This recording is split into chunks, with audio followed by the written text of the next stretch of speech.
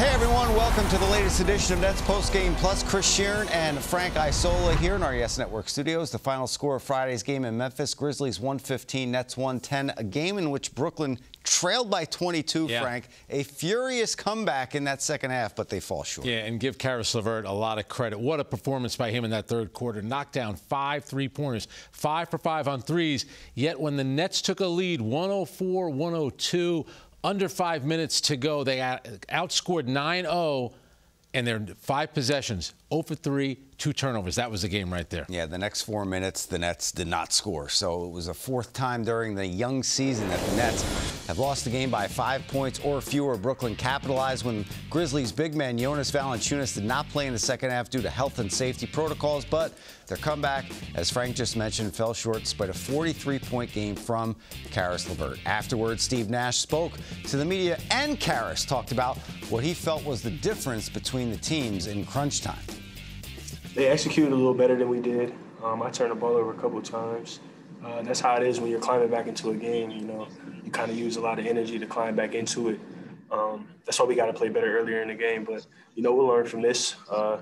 Good thing about this season is we played damn near every day, so we got to know that one day after tomorrow to correct it. Coach, just how disappointing is it, this one getting away? And it's kind of two-faceted, obviously getting down early, but to claw back and then come up a little bit short. Yeah, I mean, obviously frustrating, but considering we went down 22 or whatever it was, I believe, to fight back and get up 4, you know, it was just a couple possessions here and there where we maybe drove it into a crowd or took it into a crowd in transition instead of just taking care of the ball and getting a shot at the basket. But when you give yourself that hole to climb out of, you know, sometimes no matter how far you climb back, you know, it's too much to overcome by the end. I know Gerald was checking into the game a little bit late in that fourth quarter. Then there was no dead balls. Did you want to get him in a little bit sooner? And how tough was that decision with DJ?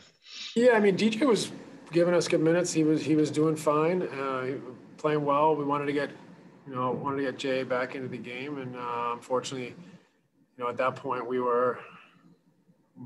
he was stuck over on the sideline for a minute or two. Didn't really want to burn a timeout because DJ was doing fine.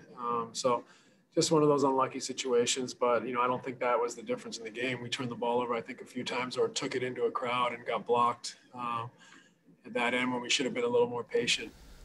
Nash's squad will return to action Sunday with the home game against Oklahoma City. Coverage begins at 5:30 with the Brooklyn Nets pregame show presented by FanDuel Sportsbook. For Frank Isola, I'm Chris Sheeran. Thanks for watching Nets Postgame Plus.